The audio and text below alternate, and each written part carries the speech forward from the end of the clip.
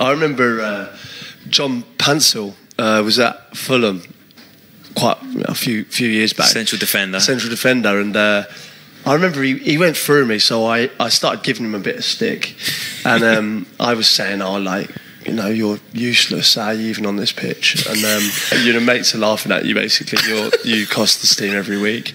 And then I've seen a different side of Crouchy. Who are you? You cost this team every week. It's a good one. It was a good one, yeah, I was pleased with it. Were there any other words I was on fire, actually. I remember saying something and then I had to ask him his name. I don't know your name. I had to look at the back of his shirt.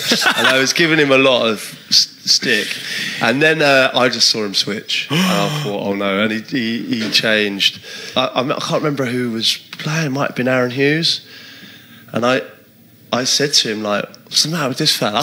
And he said, he's a nutcase. Could have told you earlier. Basically, what have you done? And anyway, he said that he was going to end my career. He wants to break my legs and this and that.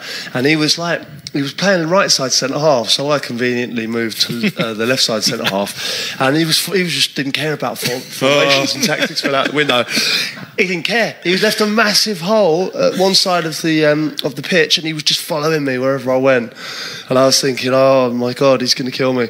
And literally, things were coming in. He was trying to throw these elbows in. Did you tell the ref? He lost the plot. You tell the ref like telling the teacher? Do you have to grass? Grass on him. You snitch?